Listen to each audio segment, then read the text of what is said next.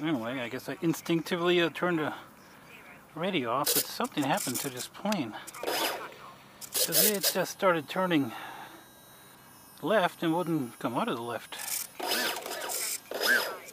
Which is weird. Everything works. Strange. I have to look at the video and see exactly what happened there, but I just wanted to turn left and kept wanting to turn, left. So anyway, I don't think there's any major damage to it.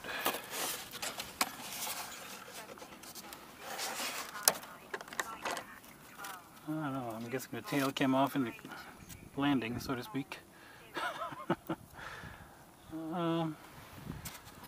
Yeah, it survived pretty much more or less undamaged, I would say. Got a little smashed corner on the wing here, and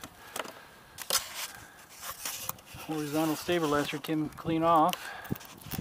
Other than that, it seems to be in one piece. Yeah, I don't know. It just all of a sudden wanted to go left and went right over my head, and it was weird.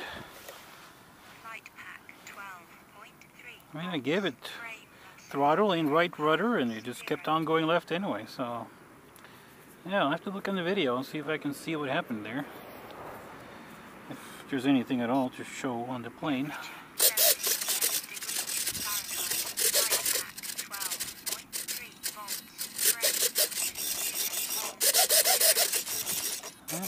Oh, that was odd.